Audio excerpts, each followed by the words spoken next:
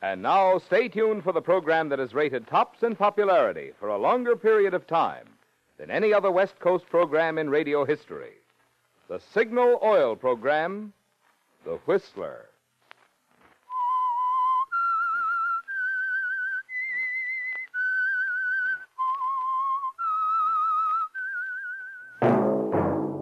Signal, the famous Go Farther gasoline, invites you to sit back and enjoy another strange story by The Whistler.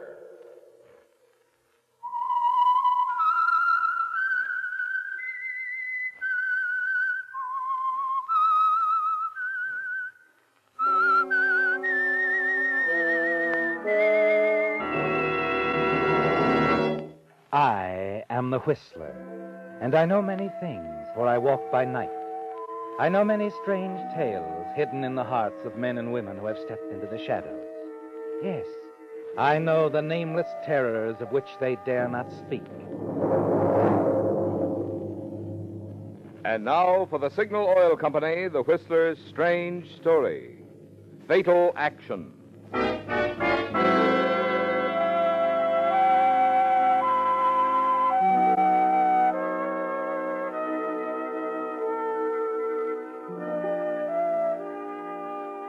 It happened suddenly. The motor ship came swiftly out of the fog bank, struck the offshore reef with a grinding crash. The startled crew yelled impulsive directions at each other as the sea poured through the gaping wound in the ship's hull. She heeled over fast, doomed, and everyone on board knew it. Most of all, Captain Ernie Hill knew it, as he snapped his orders with machine gun precision. All hands, prepare to abandon ship! Load the lifeboat, sir! He rushed from the bridge rail, dropped to the quarterdeck, and continued barking orders. There was excitement, yes, but a minimum of confusion before the lifeboats swung out on their davits, dropped neatly into the sea, and began to pull safely away with their loads of men. And not until he was certain that his ship was through, headed for the bottom, did Captain Hill leave her.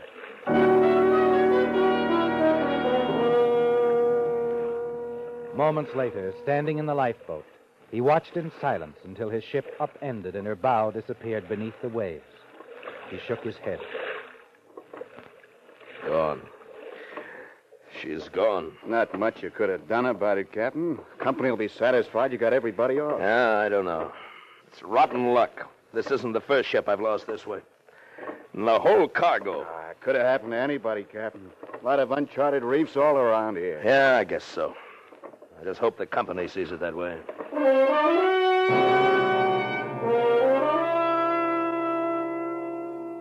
You're pleased, aren't you, Ernie, at the attitude of the crew?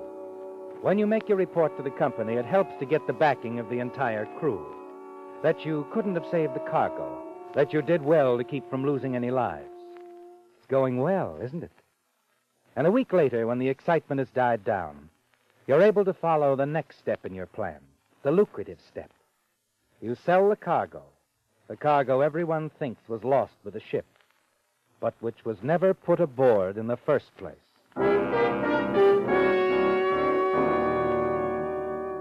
For a while, you enjoy the luxury of idleness, spending some of your new wealth.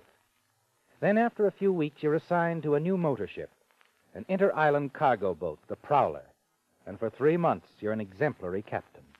Not a single misstep on your part. Then one day, 3 months later, at anchor in Rangoon, you're alone in your cabin when the door opens abruptly and someone steps in. Hello, darling. Lucille! Glad to see me again? Oh, glad. You bet I'm glad. Oh, come here. Let me take a look at you. You come here. I've traveled a long ways. The same old Lucille. Not quite the same, Ernie. No, that's right. You looked me up. Came after me. That's a change. Oh, you look swell, baby. Real good. Oh, what are we waiting for anyway? Come here.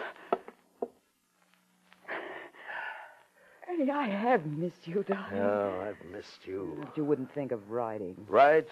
Where, Lucille, and why? I know you. When you say you want to think something out, well, that's the way it is. You do know me, don't you? Yeah, skip it. You're back. Yeah. You know what it means, darling? What, Ernie? The way it'll be with me, it's a feast or a famine, darling, like always. None of the things you always wanted. Only what, Ernie? Well, I can't tell you too much, not now, but maybe the picture will be a little prettier than the last one I painted. Really? Darling, you mean you have a sideline? Maybe. Something like that. But never mind that now. Oh, it's been a long time, Lucille. I gotta have my arms around you. Gotta. Please, darling, not just now. What? He'll be coming in to talk to you any moment, discuss our accommodations, what to do with the baggage. What are you talking about? Who'll be coming? Oh, I'm sorry. Didn't the first mate tell you? I came aboard with my husband. Your husband? Yes. You see, Ernie, I did think everything out. And the future did look black the last time we were together, and I did want things. I see. So you got him, huh? Mm-hmm. You married him. And I might have known. But it isn't going any further, Lucille. I'll tell your husband this is a freight boat and there are no accommodations. Not for you two. You know, Ernie, I think you're wrong. Yeah? Mm-hmm. You see, my husband is Charles Collins. His father owns this shipping line. Collins? Lucille, you don't know what you're saying. You didn't bring Collins on board my ship. Correction, darling, not your ship. His. And now, don't you really think you should be getting this putt-putt underway?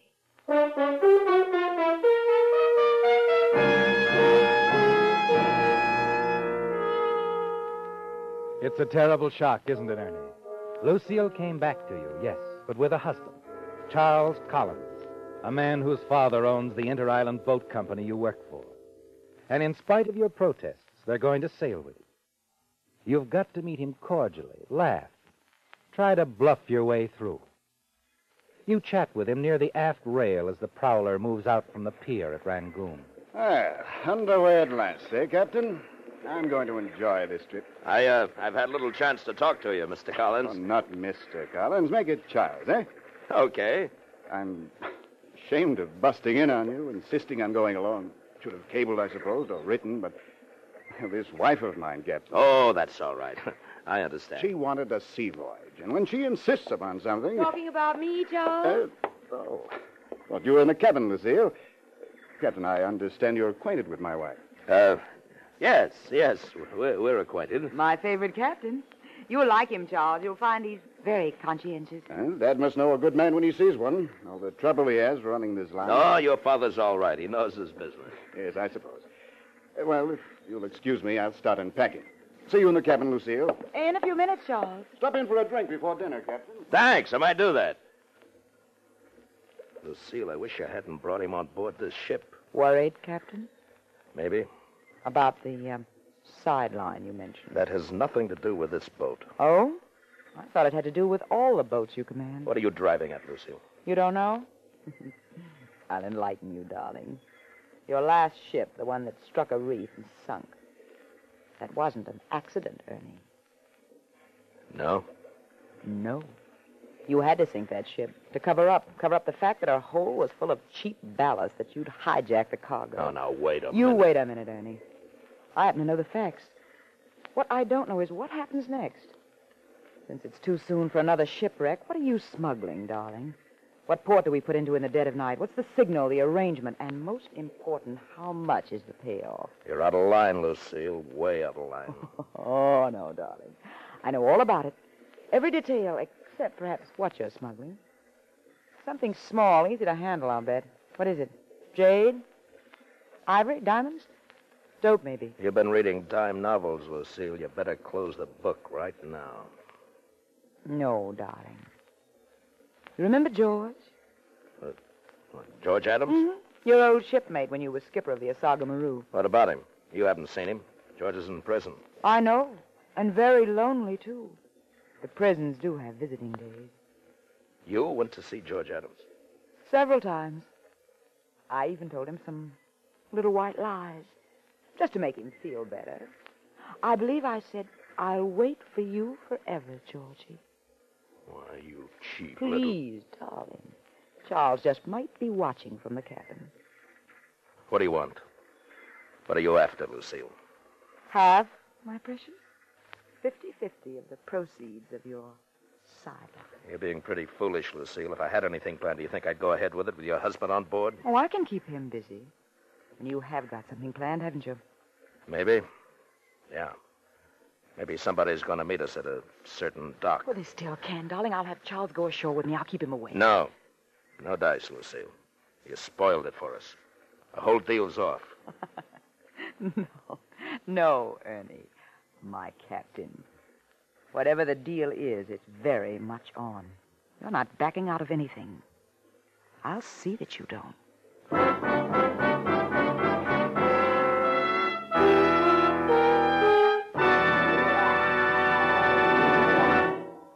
The high-compression motors of many of today's newer cars are designed and built to perform best on a premium quality gasoline such as Signal Ethyl. But if you're driving an older model, you may think ethyl gasoline wouldn't make any difference in your car. Well, if you'd see some of the vintage models that fill up at the Signal Ethyl pump and hear the enthusiasm of their owners, you'd change your mind. For instance, a chap who lives up in a hilly section was relating, "You should hear some cars clatter when they try to pull my hill. But with Signal Ethyl, my 41 model takes it in high and without a ping." Another driver of a 39 car remarked, "On cold mornings, I hear some of my friends complaining about hard starting. But with Signal Ethyl, my car starts quick as a rabbit." Yes, folks say mighty nice things about Signal Ethyl, because this premium quality gasoline is engineered to bring out the best in any car of any age. So if you'd like to see just how much pleasure driving can be, why not try this little experiment? Treat your car to just a couple of tankfuls of Signal Ethyl. See if you don't feel the difference. A wonderful difference in Signal Ethyl.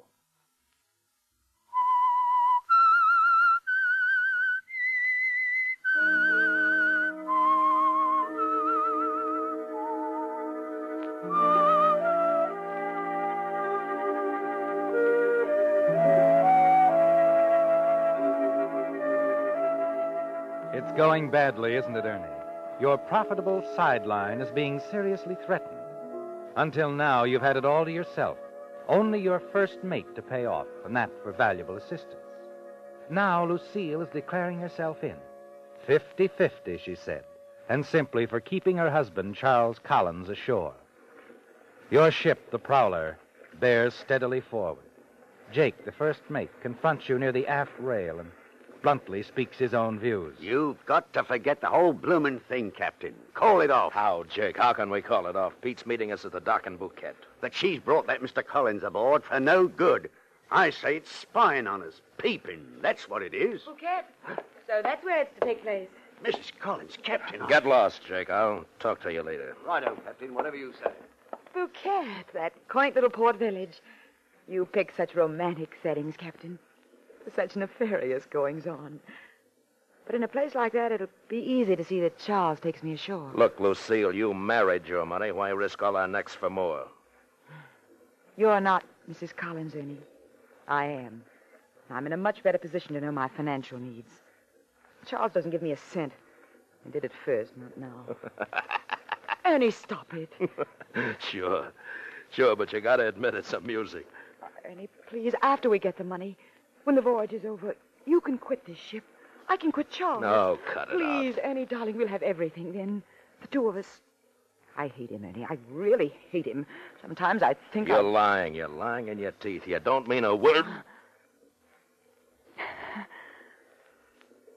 Don't I, Ernie? Can you still say I don't mean a word? Why, you little devil. You... I'll get him off the ship, Ernie. We'll be in the village while you take care of everything, and then later... All right. But you gotta be sure, Lucille. Get him off early. Right after we dock. In Bouquet.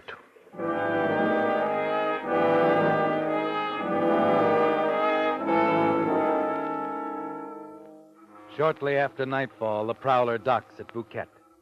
Standing at the ship's rail with the mate, you watch the crew scramble ashore. You wait, your eyes glued to the door of the Collins cabin. Finally, it opens. Lucille and her husband step out, nod to you, and move down the gangplank. Well, you were right, Skipper. She's kept her end of the bargain. Sure, I told you there was nothing to worry about. Coast is clear now. Good. I'll go down to the dock. Pete should be there by now. We'll get this thing over with. Need any help carrying it, Captain? When it's jade the quality of this stuff, it doesn't take much of a load. Now go on below and get ready to go ashore and celebrate. I'll be right back. Righto, Captain.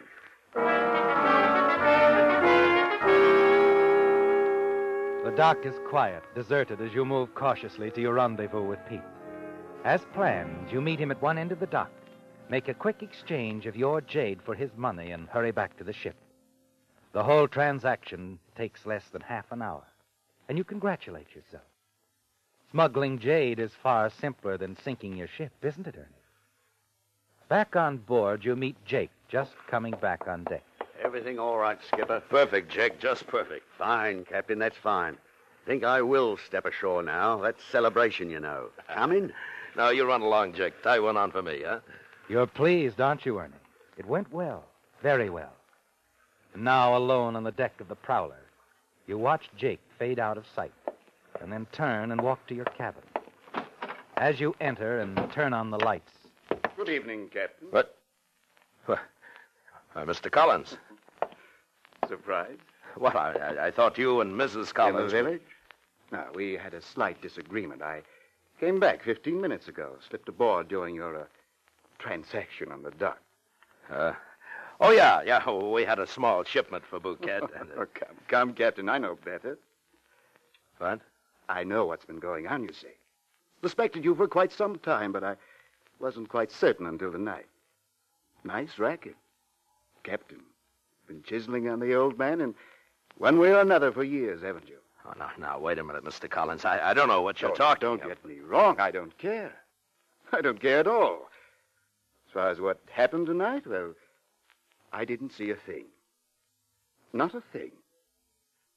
Oh? That's right. The old man need never know about tonight. And other nights, eh, Captain? You can go right on with your little sideline, only Only what? you're cutting in a new partner. Partner?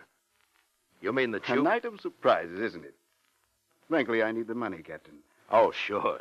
That's a I big know laugh. what you're thinking, but the old man doesn't believe in pampering me. He wants me to learn the business from the ground up, just as he did. Okay, so the old man doesn't give you so much spending money, but his own son... His own son, yes.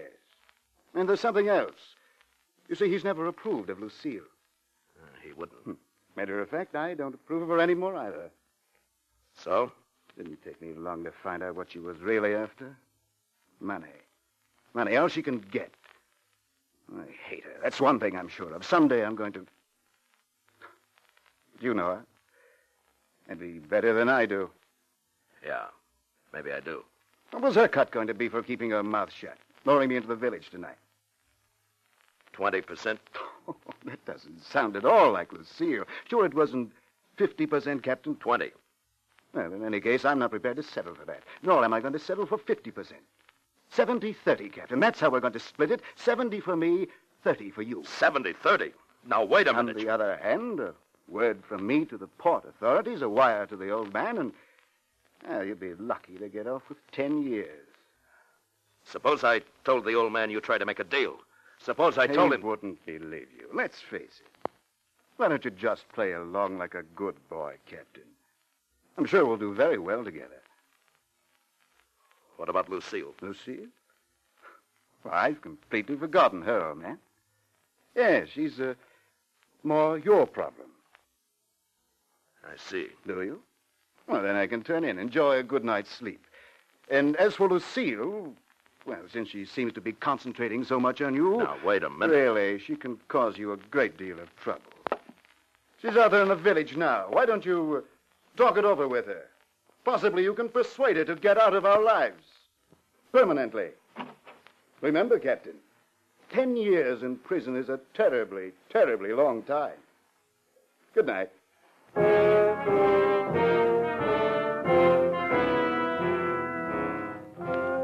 10 years, Ernie. Yes, you'd be lucky to get off that easily. You pace the floor of your cabin, wondering what you must do. There must be some way you can work things out. Finally, you make up your mind. You've got to find Lucille, tell her what's happened, and get her out of Bouquet somehow. You hurry out of the cabin, down the gangplank, and as you step on the wharf, something causes you to look back.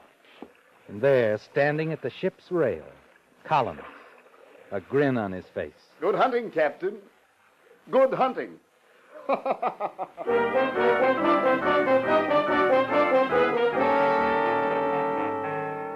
Your first stop in the village is Jess's Bar, a small, smoke-filled room crowded with men from the world's waterfronts. Well, if it ain't the skipper himself. Hello, Ernie, me lad. Hello, Jess. Sit down, sit down. Have a drink with old Jess. Next time, I'm looking for somebody. Well, she ain't here. What? It's a dame, ain't it? Sure. Well, I ain't seen the kind you be looking for. Not in here, I ain't.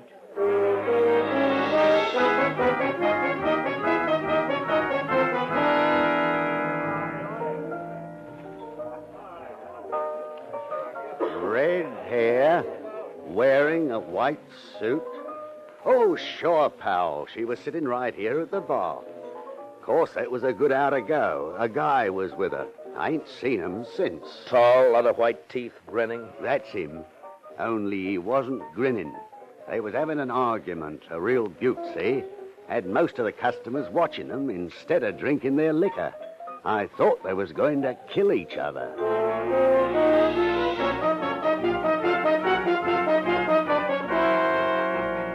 Your next stop is the Paradise Cafe, but Lucille isn't there. Then you try the Dutchman's Bar. After that, the Blue Whale, the Seaman's Club, but she's nowhere to be found. 2 hours have gone by, Ernie, and you're certain now that she's gone back to the ship. You're about to turn back yourself when you finally see her, sitting in a booth at Jin Lee's place. But there's someone with her, isn't there, Ernie? You recognize him as Frank Quinlan, the skipper of a small inter-island ship. You stand at the door, puzzled. See her hand him some money. Then she gets up. You step back out into the street and wait in the shadows. Lucille. What? Oh, it's you, Ernie. I was just on my way back to the ship. What are you doing here? Collins. He's on to us, sweetheart. Knows the whole thing. Come on, let's find a nice, quiet place where we can talk. You grab her arm, tell her what's happened as you hurry along the darkened street. You walk a long way till you find yourself on a lonely stretch of road, a good mile from the dock where the prowler is tied up. It's quiet and deserted. Yeah, this is a desolate place. I wasn't paying any attention to where we were walking. We better turn back, head for the boat, huh? This is as far as we go, Ernie. What? I knew where we were walking. This will do fine right here. What's the idea of the gun? My gun? The idea is I want you to hand over that money, the payoff. I want it, Ernie, all of it. Oh. So that's it, huh? That's why you were having that little chat with Quinlan. You saw me? You're grabbing the dough, and he's getting you out of here. That's right, and you're not going to be around to tell anyone about it, Ernie, darling. I'm sorry it had to turn out like this. I really am. Oh, yeah, sure. Yeah. Now, baby, now I've got your gun, and I like it that way better. Ernie, don't be a chump. No, I won't, baby. Not anymore.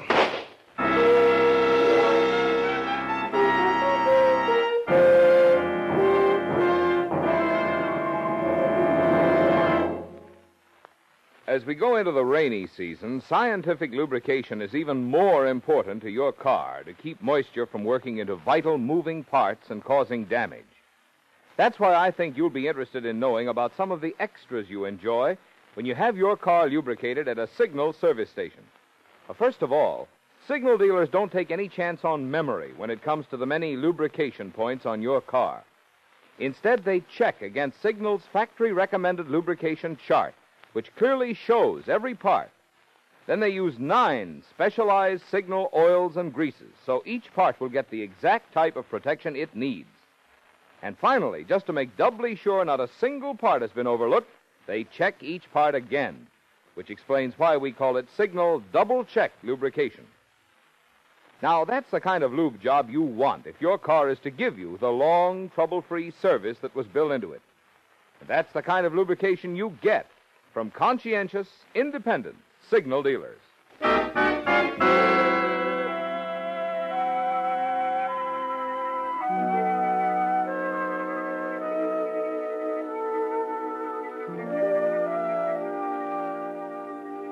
Lucille's dead, isn't she, Ernie? You look down at her. then at her gun in your hand, and realize that one big obstacle has been eliminated. And now there's only Charles Collins, Lucille's husband, back in the boat. If he were eliminated, there would be no one to stand in the way. As you hurry back to the boat, you know what you must do. Shoot Collins, put out to sea, and dump his body overboard. You move quickly, noiselessly aboard the prowler. No one's in sight. You move quietly along the deck to Charles Collins' cabin, Lucille's gun gripped in your hand. You open the door, walk slowly in, reach the bunk, and snap on the lamp on the table beside it. You've made a mistake, haven't you, Ernie? For an instant, you stand there. Then you realize you've got to get out, somewhere where you can think. Hurriedly, you slip out onto the deck, close the cabin door behind you, and move along in the shadows toward the raft. Just a moment there. Who's that? Sergeant Morrison, Phuket Police. Who are you? I'm Ernie Hill, captain of this ship. Well, what are you doing here? I came in answer to a call from the dock watchman. He says he heard a shot around here not too long ago. Do you know anything about it? No, I don't. I haven't been here. Is your cabin the one you just left? No, it isn't. It belongs to a passenger. The name's Collins. You seem quite anxious to leave it. In something of a rush. I'll have to search you, Captain. Hey, wait a minute. What's the idea? Yeah, I'll just take your gun, Captain. Now, let's take a look in Mr. Collins' cabin, eh? Wait. We don't have to. Collins is in there, all right. He's dead. I'll wager ballistics will show that this gun killed him. Yes, it probably did, but it isn't my gun. I didn't do it. He was dead when I got there. He'd been dead for quite a while. You can see for yourself. Maybe you're right. We knew there was something wrong when the dock watchman called us about the shot. We figured whoever did it must belong on this ship. That's why we've been waiting around. You'll never believe me, Sergeant, but I didn't do it. She did it, his wife, Lucille. That's her gun. She killed him. They quarreled, and she followed him back to the boat and shot him. And then she disappeared into thin air. And I find you leaving the cabin with a murder weapon in your hand. No, Captain. You were right the first time. We'll never believe you.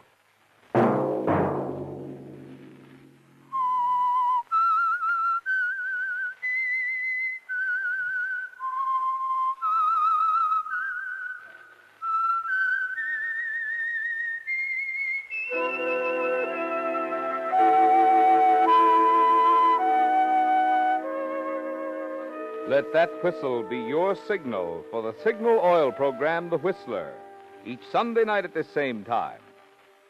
Signal Oil Company has asked me to remind you that your contribution to the community chest will not only support the countless Red Feather agencies, but in addition, this year's contribution must meet the vastly increased need for moral, spiritual, and recreational programs for our men and women in uniform.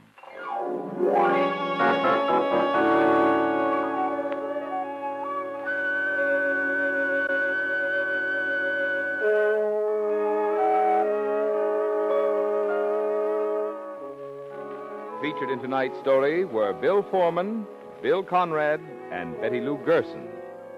The Whistler was produced and directed by George W. Allen, with story by Joel Malone, music by Wilbur Hatch, and was transmitted to our troops overseas by the Armed Forces Radio Service. The Whistler is entirely fictional, and all characters portrayed on The Whistler are also fictional.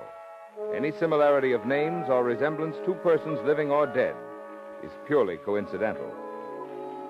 Remember at this same time next Sunday, another strange tale by The Whistler. Marvin Miller speaking for the Signal Oil Company. This is CBS, the Columbia Broadcasting System.